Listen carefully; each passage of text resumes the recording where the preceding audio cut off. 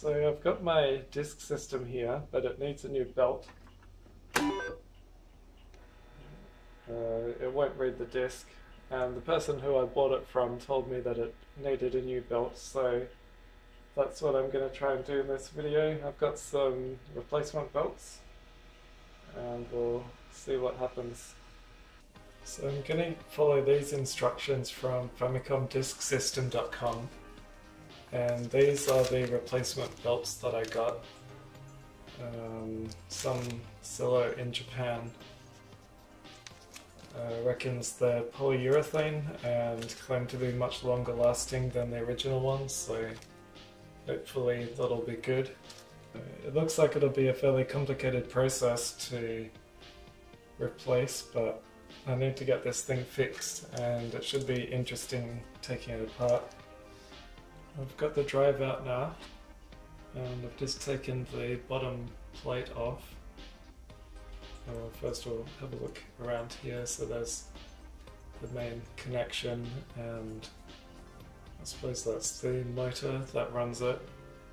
It's just interesting, all this old mechanical disk drive stuff that used to have to get used for data storage.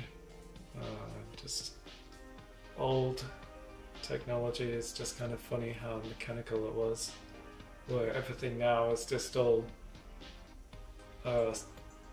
no moving parts with USB drives and solid state drives and all that sort of thing. I've got that plate off and we can see that the belt is just completely broken.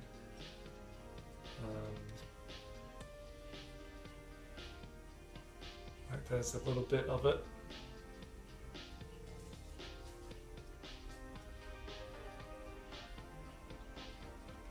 So that explains why it doesn't work. I don't know where the rest of the belt is, but it'll be in there somewhere. We've got more of it apart now, and we can see bits of belt on here. I'll have to get all that off, and there's bits of belt stuck on this one as well. Yeah, it's going alright so far. I'll just have to carefully clean that stuff off and then put the new one on. It's taken a bit of work, but I've cleaned it about as best as it's going to get. It's hard to tell because it's such a small part, but there was a lot of old rubber stuck to that wheel. So I've cleaned it about as best as I can. There's still a few tiny bits stuck to it, but I can't really get them off. I think it'll be alright though.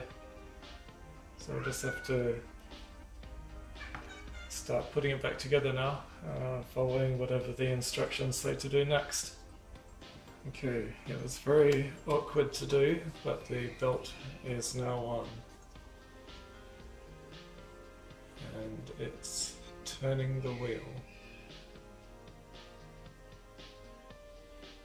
I think there's still a few more things that need to be done to make it fully working again. I'll just keep following the steps and hopefully it turns out all good. So the first time I put this circuit board back on, I noticed this sliding bit wasn't going all the way back to press this switch like that. It was kind of just stopping there, and I was trying to work out why and looking at the photos in the instructions, and that's when I noticed this bottom plate here, it kind of rotated 90 degrees around here as I had taken this top bracket off. So I managed to get it back around to where it's supposed to be, and that seems to be all back together now properly. And that's sliding forward and back to hit both switches. So it's slowly getting back together. There's still a bit more to go though. It's mostly back together now, so I can test it and hopefully it works. If it doesn't work, the instructions say something has to be recalibrated with the drive head, or I'm not sure exactly what, but I'm gonna take it over and plug it in now, and we'll see if it does what it's supposed to do.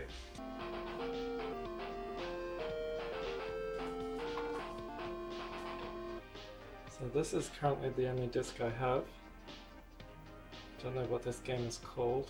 I think someone did tell me, but I can't remember now. We'll put the disc in and see what it does.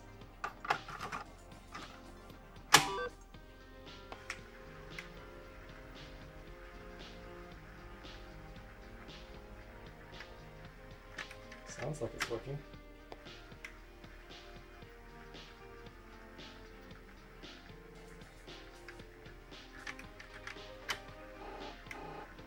Okay, disk trouble.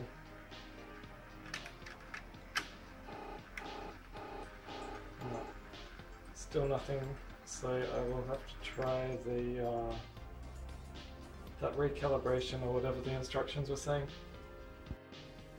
So what I've just done was take off the disk kind of tray, and it gets you to wind the, I suppose, gear system back to when this goes all the way back to the starting position, and this here, this flat face with the screw, is supposed to be parallel with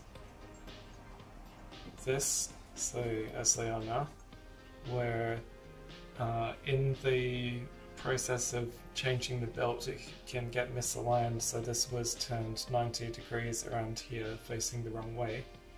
So hopefully now I'll put it back together and it will work. Got it back together again now, so I'm going to give it one more try. It's getting kind of late now, so I really hope this is going to work.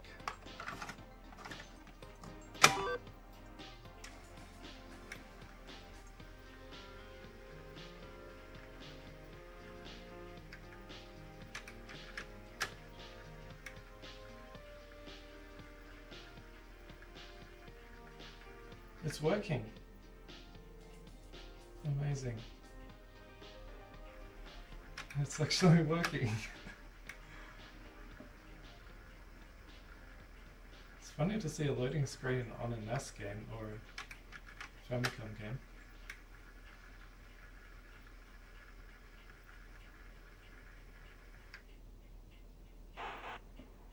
Wow.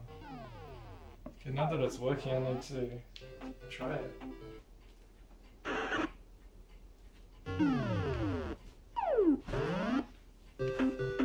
So it's called Scramble Wars. I've got no idea what this game is.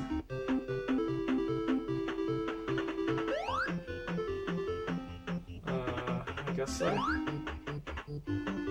Don't know what any of that is.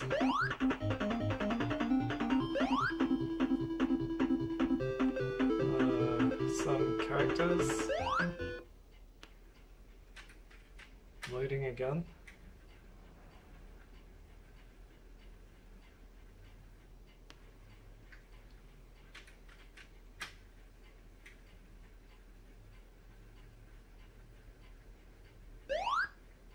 Set side B.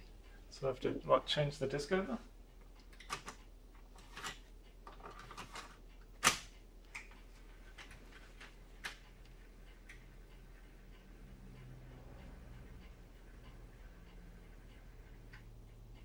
It's working. It's working. I don't know what I'm doing here though. There's like a grid and a thing I'm aiming.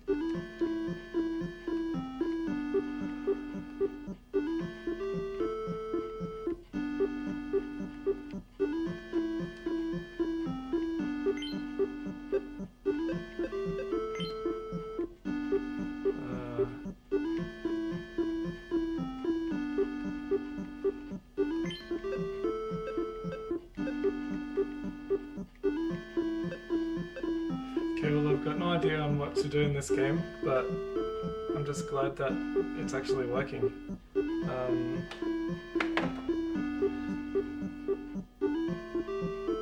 just one last little thing, I will, while the top of the thing is off, I'll get just a bit of footage of it loading the disc because it looks cool.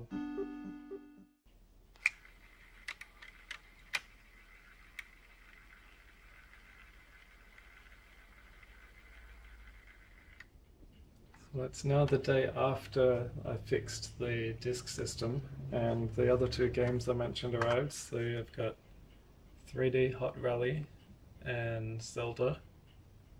So I have tested these.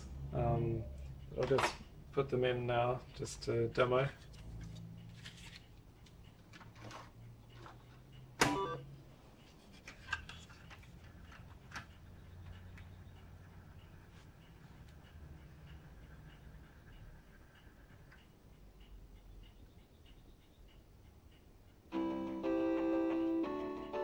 So that was working. I really wish the picture quality on these old RF cables was better. I did change to a different RF cable, but it wasn't really that different.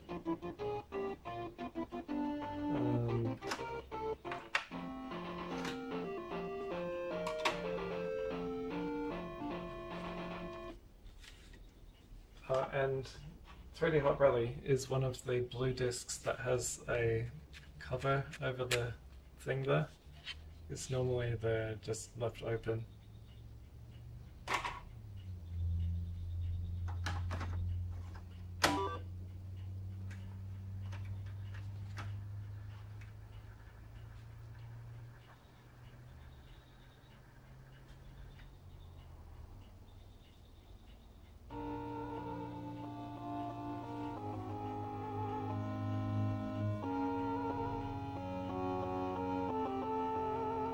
That's working.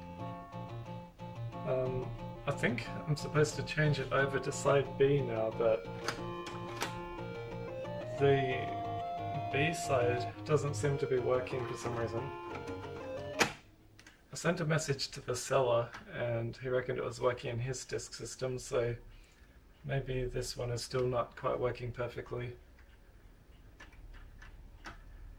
So it just says error 23.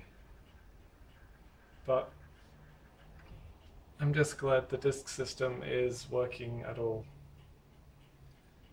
But yeah, I think that's going to be all. So it's been very interesting fixing this thing.